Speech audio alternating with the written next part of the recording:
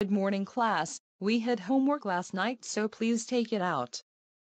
Okay, Kalu, bring your homework up. Okay, here you go.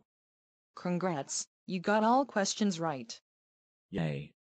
Okay, Dora, bring your homework up. Okay, here you go. Dora, I'm very disappointed in you. You only got one question right. Now go back to your seat. Hey! My dad will be so mad. Okay, Rosie, bring up your homework. Okay. Rosie, where is your homework? I forgot it. Rosie, how dare you forget your homework? This is the third time this week. That's it. You have an after-school detention today. Now go to your seat. WAAA. Okay, class. Today we will be figuring out how to solve equivalent ratios. I really hate the school alone, Miss Martin. I got idea. Let's go to the bathroom. Then I will destroy the school. Miss Martin, What? can I go to the bathroom? Fine. Just be back in 5 minutes. Okay, I'll be back soon. Now I can destroy the school. It'll start at the bathrooms.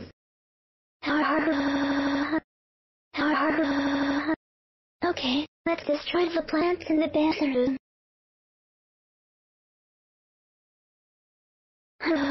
Time to get out of here.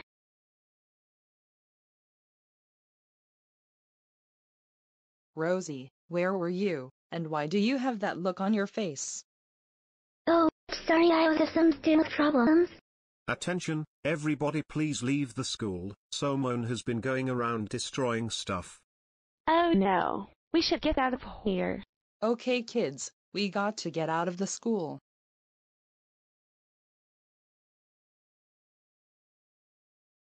Let's go look at the news to see more about the incident. Attention, there has been more details about who caused the fire at the school. The culprit seems to be a kid named Rosie Anderson. She did what?